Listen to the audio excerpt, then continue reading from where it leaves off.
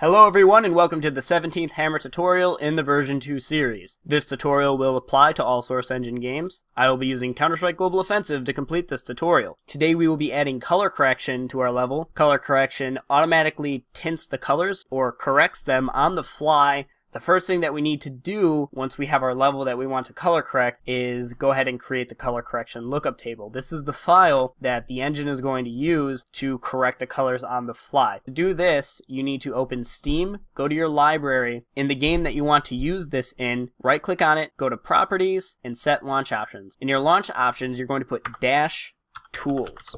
Some games automatically have a tools launcher for you. You can invoke that by opening the authoring tools for that. We see here Alien Swarm Authoring Tools has Alien Swarm Tools mode. The Left 4 Dead's also have this feature as well, but Global Offensive does not. Some games may have color correction broken on them. In that case, my best suggestion is to create the color correction in Alien Swarm and then port the file over that we're going to create. If you experience any issues, just use Alien Swarm. It's the easiest way to do this. So once we have tools set in our launch options, we're going to load the game.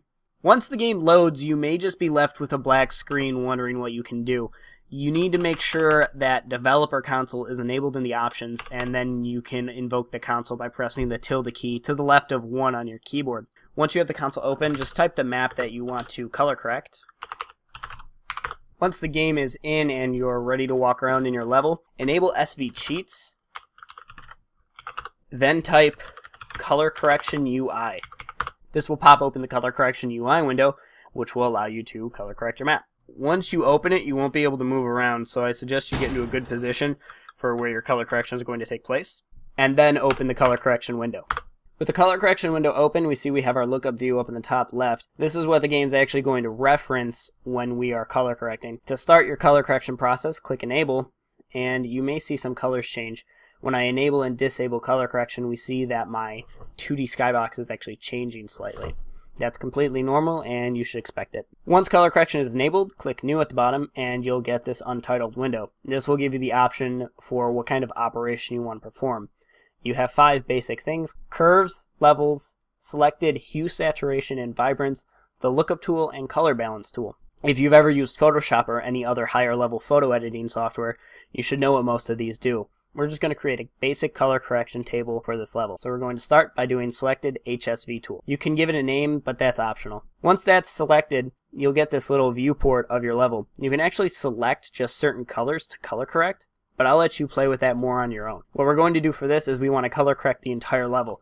So under select nearby RGB, we're going to change this to select all. The entire picture will turn red, meaning that the entire field of colors basically is now selected for manipulation. We can now use our sliders down here to change how we want to color correct this scene. If I change the hue, we see that we're just changing the global hue for the entire level. And now also, do know that what you see is what you get for here. Now this is a pretty cool effect because I'm using the orange and gray dev textures, and I've essentially just changed all of my orange to blue, and it looks pretty good right out of the gate, but that's not quite the effect that I want for this level. What I'm going to do is I'm going to turn down the saturation to about half. The value is essentially brightness for more or less, or contrast if you will. So I'm going to turn that down just a small amount. I'm going to close this out now and we're good with that.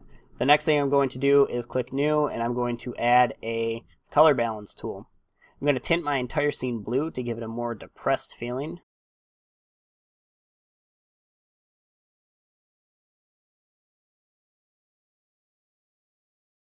Once I have those settings set, I'm just going to click New once again, and then do my Levels tool. Just going to manipulate these levels just a little bit more to kind of play around with it. I can't really teach you guys how to use these tools too much. That's just going to come from you knowing how to use them. Play around with them a lot and you'll get what you're looking for. Just remember, what you see is what you get for this, although there is an anomaly with some older games. With some older games, you will have to perform a workaround if the color correction is too intense. I'm not going to go over that workaround in this video, but I will post instructions in the description below on how you can perform that workaround if you need it to happen. That workaround, I believe, is only in place for games older than Counter-Strike Source. So if you're editing a game from relatively this generation or the previous one, you will be fine. Once you're done with your color correction, we're going to click Save As down here, or the save ... It's going to ask us to save our file as a star.vcc. This is essentially just a text file that has all of our color correction settings in it. I'm just going to name this Tutorial 17. Once that's saved, we can actually go browse and look at that file. So if we go to our Steam Apps directory in Common, every game stores it in a different location. You can always use the Windows wildcard search for star.vcc, and you should find the file after Windows looks for it. But Global Offense and some other newer games save them in Content, the Game folder, Material SRC, Correction. And here we go. Here are the VCC files. If we right-click on them and open them with Notepad, we can actually view what they have inside of them. So if you needed to port your color correction to a previous version that, say, didn't support a newer version, this is how you would do it. The last thing we need to do is verify that the raw file, or the actual image for the color correction, has been created. To do this, we're going to go back to Steam Apps in Common, browse to our game directory, CSGO, or whatever game you're editing for, Materials, and then Correction. In here, you should see a bunch of .raw files. These are the color correction files, and here's the one that we've just created. Tutorial17.pwl.raw and tutorial17.raw. We don't need the PWL file as that's used for Xbox, and we're not editing for the peasant box.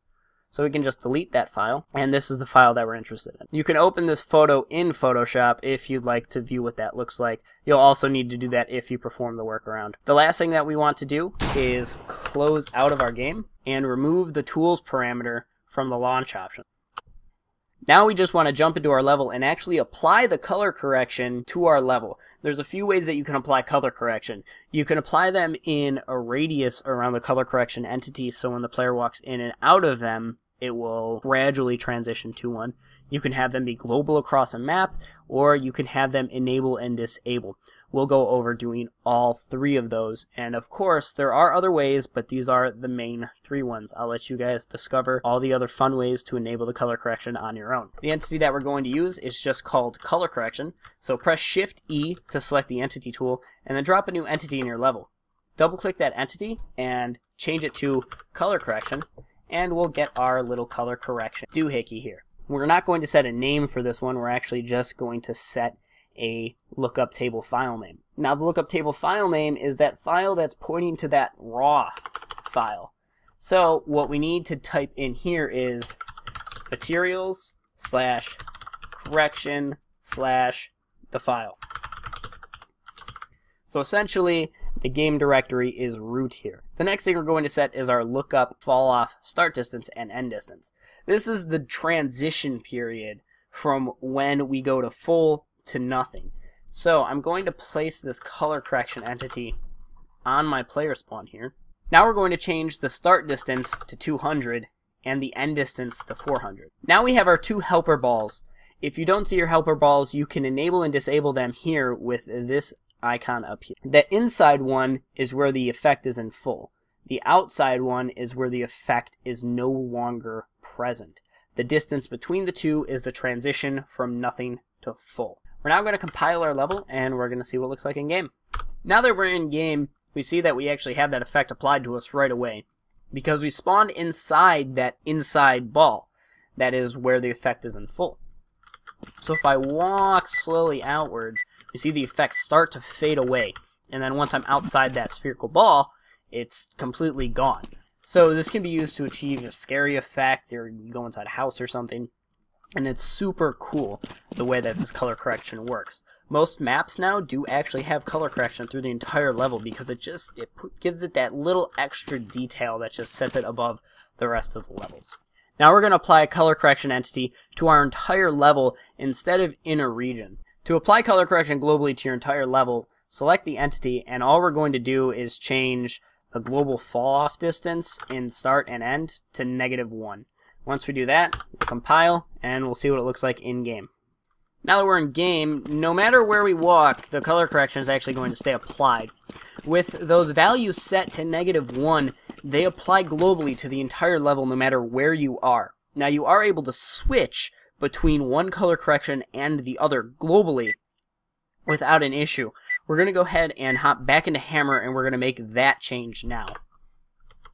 So the first thing we need to do is actually grab a second color correction entity. I'm going to plop these both over here since they're global. I'm going to make a copy, and I'm going to name them both. This is going to be called CC1, and this is going to be CC2.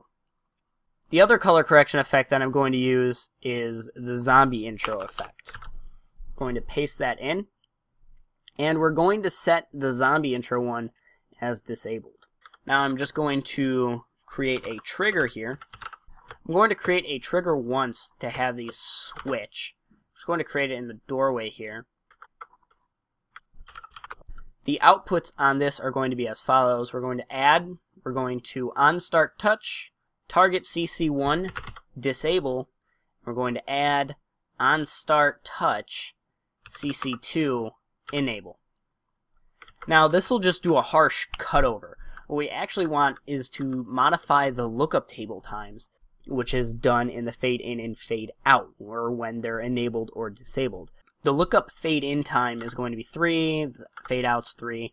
We're just going to set that for both of them. Apply, close, and let's see how it looks in game.